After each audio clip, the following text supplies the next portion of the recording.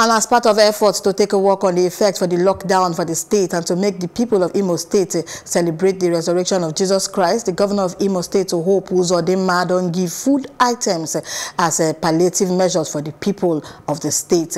The governor, when he declared the distribution, when they opened for it, he tracked the interim management chamo of all the 27 local government area of the state. So make sure say the food items he go around, they give people that we really need them and for the state.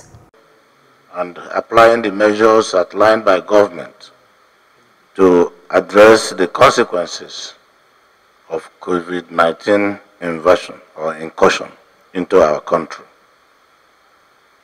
We provided food items as noticed in my broadcast of yesterday.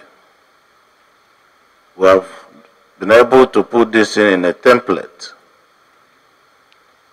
I want this to be a unifying factor among and within the local government leaders and followership.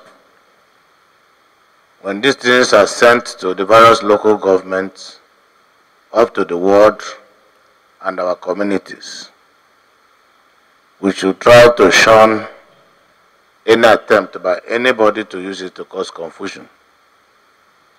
The most important task is that this thing must get to the target.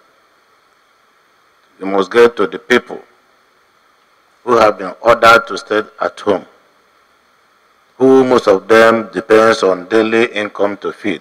Knowing the fact that people are going to be locked down, that you must provide for them, and today you can see that everywhere. He's not one of those governors who will just be hyping things that they know they cannot do it. He's a talk-na-do governor, like people usually say. I'm so happy, and I believe my people from my local government, they will be happy by the time we take the relief materials back home. At least the Excellency has proven that he loves his people, he has the interest of people at heart. Of Imo State, I can see joy radiating on the faces of the Imolites. So today, because God has empowered him to empower the indigents, we are happy. Over Imo State, the people of Imo, they are all happy.